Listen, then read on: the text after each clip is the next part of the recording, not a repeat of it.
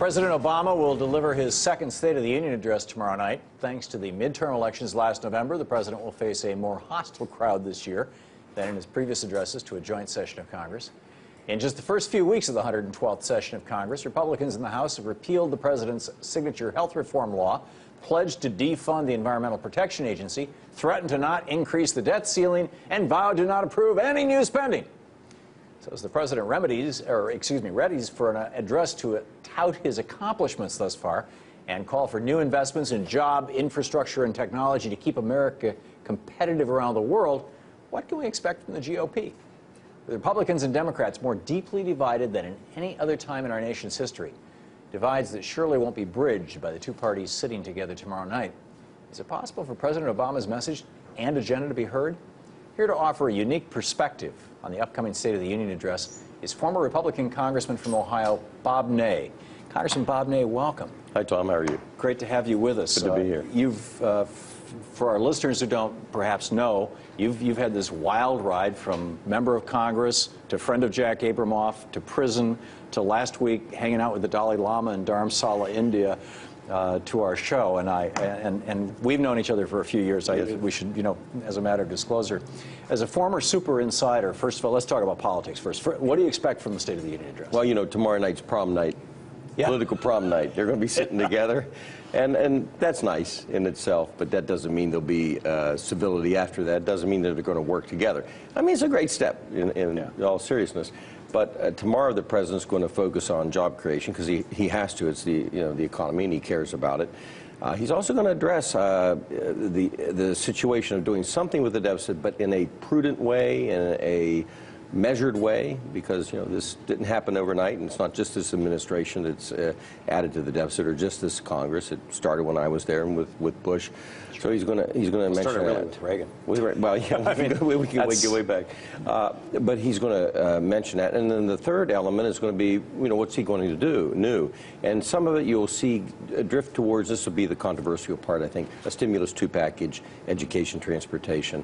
But the message is going to be one of bipartisan from the president. Let's see, besides sitting next to each other on this political prom night, let's see what they actually do afterwards. And there are examples. Steny Hoyer, when I worked with Steny, he could have politicized every single hour after 9/11 and the decisions we had to make. Steny Hoyer didn't do that.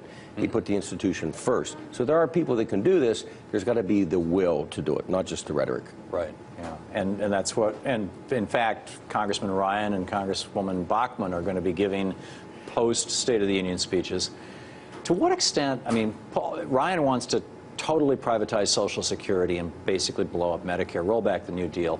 Bachmann wants to do that and make sure everybody in Minnesota is armed and dangerous, her phrase.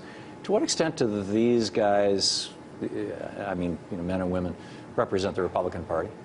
Well, they're not going to be representative of the Republican Party in the sense that they can give a speech tomorrow night and all the Republicans in the nation are going to say, wow, that's it. That's not necessarily going to be the way. It's a communication deal. Bachmann, of course, has a lot of notoriety, as you know. Ryan has now attained a position that's important, which is the budget position. But I think that today the American electorate on both sides of the aisle are, and I'm not going to say fickle, that might not be flattering, but they're fluid. And just as quickly as they ushered in change this year, in 2 years they can usher it out with another Congress. And they could also, in all theory, keep President Obama as president. Yeah. You were recently a pretty major character in a movie called Casino Jack, which Louise and I went to see here at the East Street Cinema a couple of weeks ago, and I recommend to everybody, if it's still playing, find it. If it's not, figure out how to get it on DVD or something. It's the story of Jack Abramoff. How did you hook up with Jack Abramoff, and what happened? Well, Jack was a big-time player, and I did a documentary myself, Alex Gibney, wonderful, Casino Jack, United States of Money, and this is the spacey film version. But Jack Abramoff was the player, just as we have in the lobby communities, Democrat, Republican, and he was close to Tom DeLay. And people said to me, if you ever want to achieve anything, if you want to run for a higher level, I was chairman of the committee, you kind of got to smooth over some things with DeLay. I'm a union supporting Republican, always have been. Yikes. Yeah, squishy, my friend said, you know. But I did, and so a friend suggested, hey, you know, one of the things as you advance, get to know Abramoff, and you'll get to know DeLay in his inner circle. And of course, Mike Scanlon was working for him at the time, et cetera. So that's what initially began the path. And that led ultimately to your ending up in jail. As we called it federal prison, we like to call it lovingly the Bush housing program. I see. Okay. How come Ralph Reed, you know, what was his role in all this? He's a prominent character in the movie as well, the Casina Jack movie, and I'm astounded that he's not in prison. How did that, you know, why isn't he? Well, how did he avoid all that? Jack went to prison, I went to prison, and every dirty person was caught, just the two of us in this town. Right. Yeah, okay. But I get it. with Ralph Reed, you know, there were so many inner workings there and connections. A lot of it I wasn't aware of. But it's a question I'm asked quite a lot, frankly. I don't know the insides, but, you know, he was definitely absolutely involved. Very interesting with his situation. Never called upon by the Senate. I'd pose that question as to why. To testify, to explain himself. Be explained at the Senate. Interesting.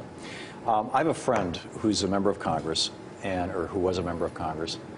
I should call him more an acquaintance, somebody I've known for a number of years, but not super well. But he shared this story with me last year, after the Citizens United decision. That was in January, and this is probably around May.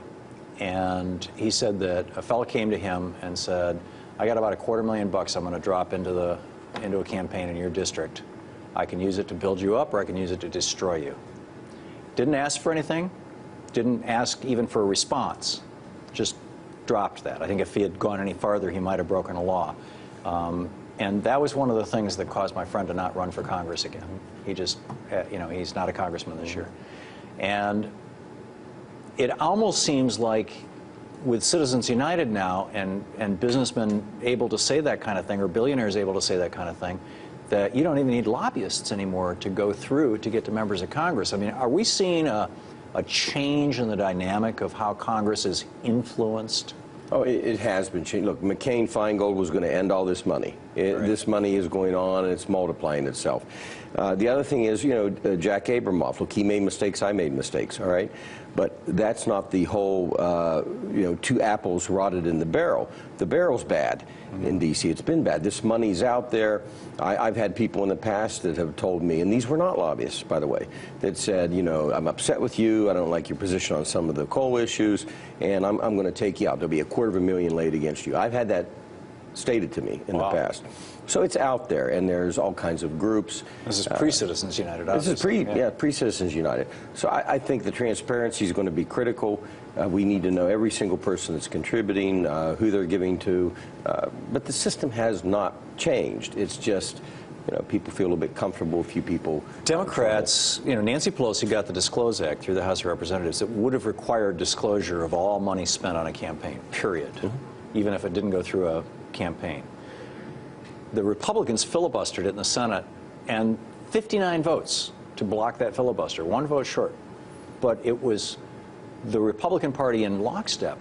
How is it that corruption in our government has become a partisan issue?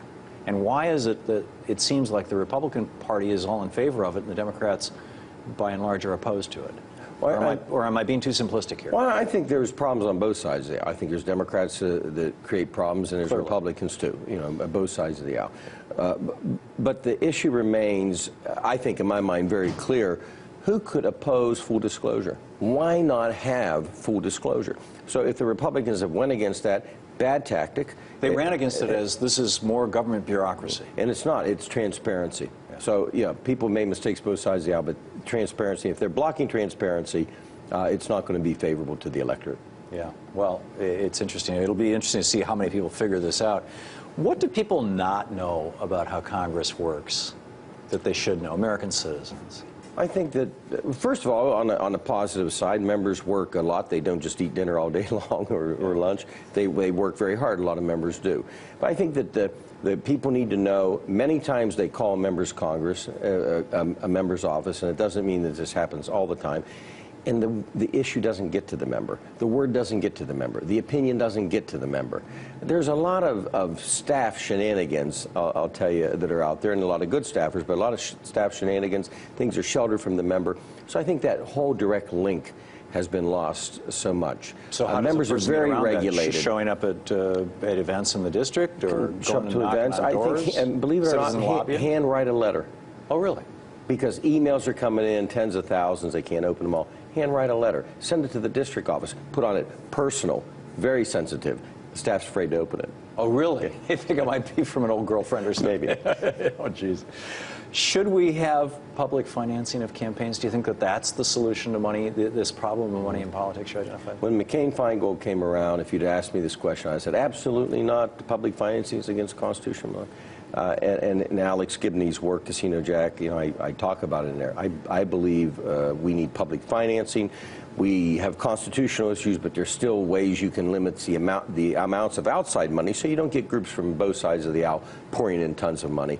But I think public financing needs to be broached. I think it's got to be a better thing to look at, an issue to look at than what we're doing now, because the money's just multiplying, Tom. You know it, and I know it. The curve is like this. Yeah, and the public doesn't realize some of it, maybe. Bob Ney, thanks so much for being with us tonight. It's been great speaking.